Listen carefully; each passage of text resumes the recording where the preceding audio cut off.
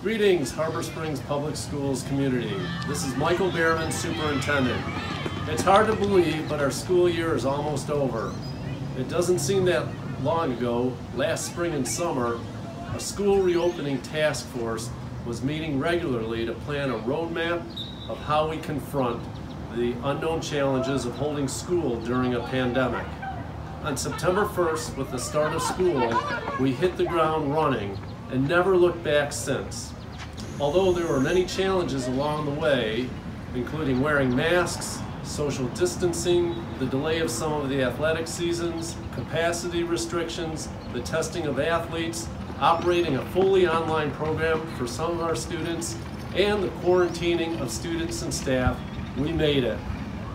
If you asked me on August 1st how long school would be in face-to-face session, I would have said we might make it through September.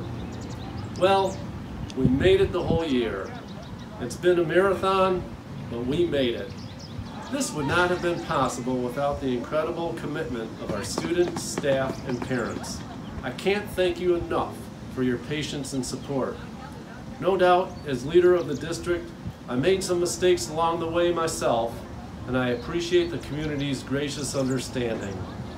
While it may seem like summer breaks come with a shortage of daily challenges, that is not necessarily true. The challenges seem more like opportunities.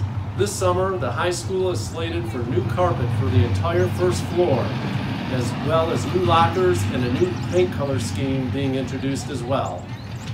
Some of the projects may not be fully completed for the start of the school as they will be phased in. The high school gym floor is being repaired and sanded down, and a whole new look and design will be in place. New boilers are being installed at the middle school. Ottawa Stadium field lighting is being replaced with new LED lights as the system is currently on its last leg. And finally, a new walk-in cooler will be installed in the high school kitchen. I know many of our students, staff, and parents want to know what school is going to look like for the start of the 21-22 school year. We don't know at this time what COVID mitigation measures are going to be in place. However, I can say with relative certainty that we expect to have many less restrictions in place. This all depends upon the current status of outbreaks, MD/HHS orders, and health department guidance. At this point, the district is not anticipating offering a fully online option for its K-12 students. In closing, I'd like to say that most of us view the closing of a school year with accomplishment, relief, and some sadness. We all know that absence makes the heart grow fonder, which is why year after year we also feel the excitement of the beginning of the school year as summer wanes. Please take the time to enjoy the start of summer break. Each of us has earned it. We've run a marathon like never before, and it's time to take really good care of ourselves and those we love.